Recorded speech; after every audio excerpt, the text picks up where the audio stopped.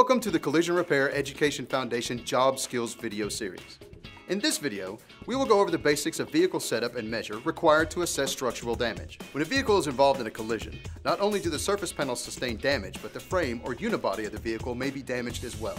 Due to the advancements in vehicle construction and changes in design to accommodate pedestrian safety, what once was considered a minor impact may result in structural damage without the commonly accepted visual indicators, such as gaps. This is why setup to measure is now a commonly required step in blueprinting completion of the repair. Before considering the setup and measure of a vehicle, the technician must review the OEM repair manual for any special considerations or requirements. When setting up the vehicle to be measured, first start off with placing the vehicle on the bench or appropriate rack.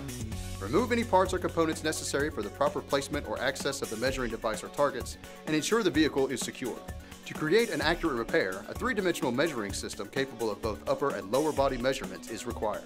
When using a computerized measuring system, you will first input the vehicle information, such as make and model, into the system. The system will give you the initial setup information and reference points.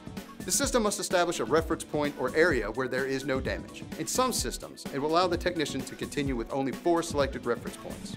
However, with today's complex vehicle design, the technician using these systems is strongly encouraged to select a minimum of 8 points, with 12 points being preferable. Once the reference points are obtained, you may now begin to measure the damaged area.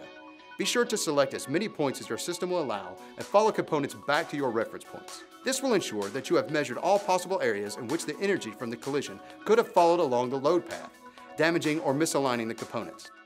Once the measurement is complete, a report can be generated and placed with the work order for reference. If structural misalignment is noted, the technician can determine if damage can be remedied with corrective pulls or if structural replacement of parts is required. The technician and estimator can work together to complete any estimate or supplement as needed and adjust any delivery dates if required. With the variety of measurement systems and requirements within the collision repair industry, each technician is encouraged to become immediately familiar with the chosen system in the collision facility they're employed at. Thank you for watching this video on setting up and measuring.